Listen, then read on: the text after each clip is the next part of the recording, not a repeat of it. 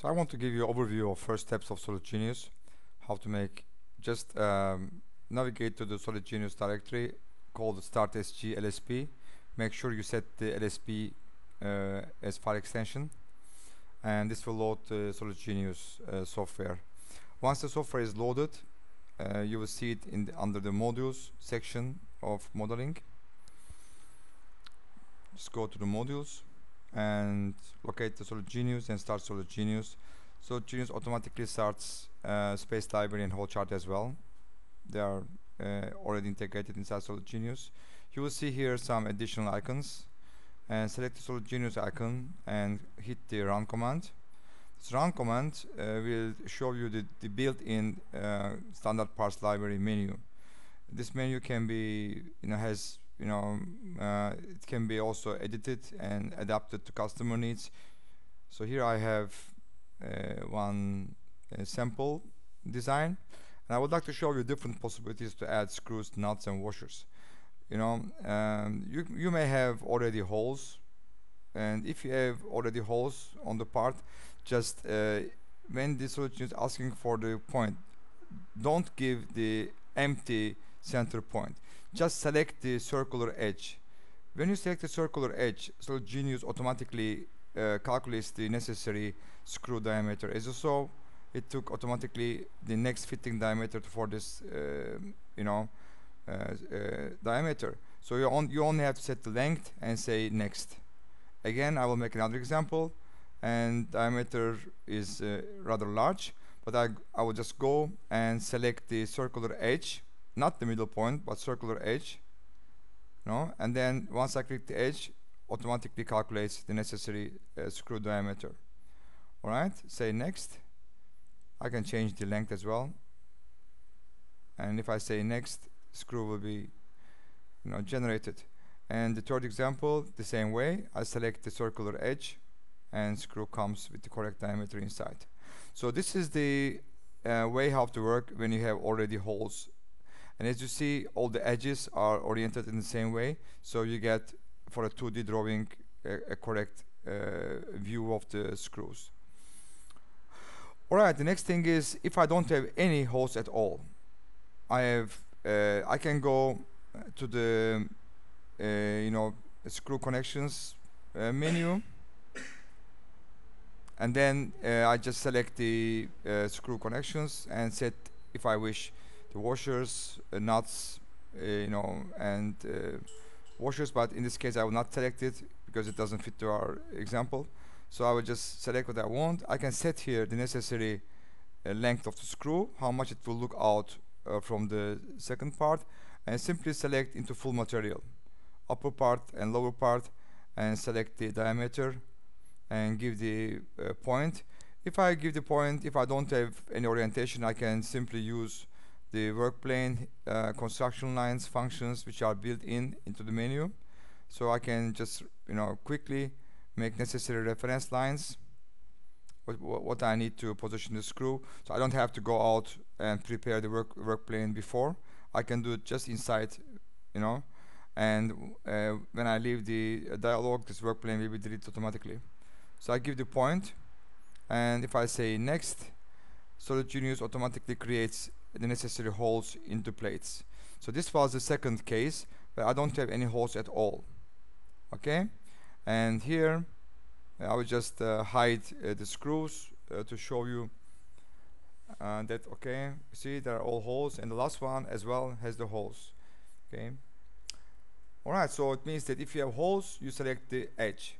If you don't have the holes, one way is you go, okay, I cut with a clipping plane to show you that there are holes inside. You can cut, there is a function clipping, and you can clip to see if the result is okay. Alright, I say okay. And the third possibility is, I don't have holes, and I don't want to use screw connections, and now I can place the screw into the full material, and later ask the screw to create its own hole. This is what we call actions. Every screw of SolidGenius has 5 actions attached to it. It can create a simple hole, it can create a blind hole, it can create a threaded hole, it can create a blind threaded hole. Okay, so if you want to select, I can use the measurement function to select the length. Okay, as you saw, I took the measurement of these 2 points and I selected the next a bigger length. Okay, now here my screw goes through the full material. There is no holes. I didn't create any holes automatically, but later on I can use this actions function. Okay, you see there is no holes, everything goes through the full material. But later on, like I say, I can go to the menu and use this actions function and just use any actions which is on the screw to create the holes. Actions, select the screw, and as I told, every screw has actions attached to it. And in this case I will say a simple hole on this part and apply.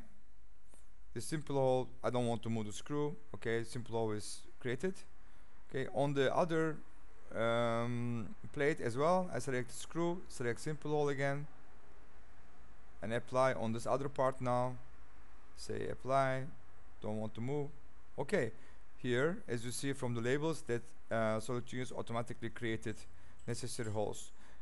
Like I said, every screw of SolidGenius has their attached action information, which I can use anytime on any part. All right, so this is the screws. Now we continue and we want to add nuts and washers. I just go to the nuts menu and select any nut.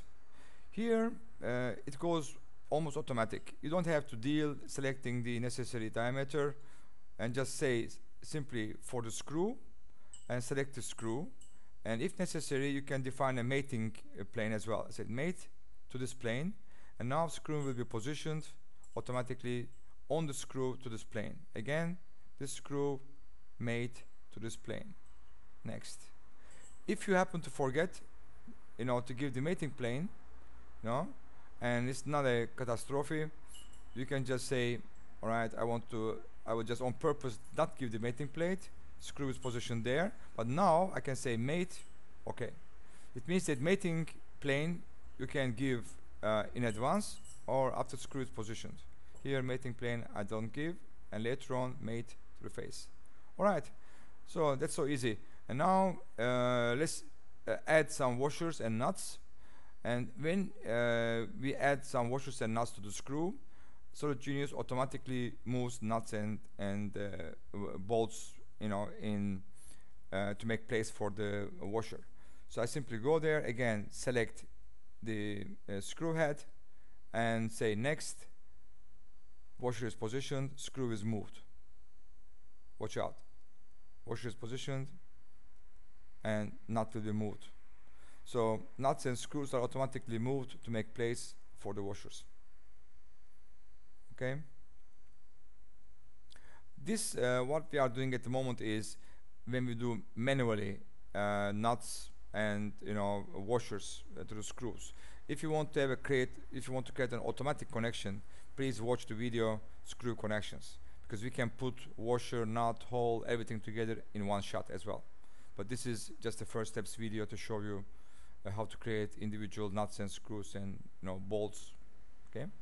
All right, here we go. As you see, now what if you want to change the length? You just go to edit, select the screw, and the screw will pop up with parameters.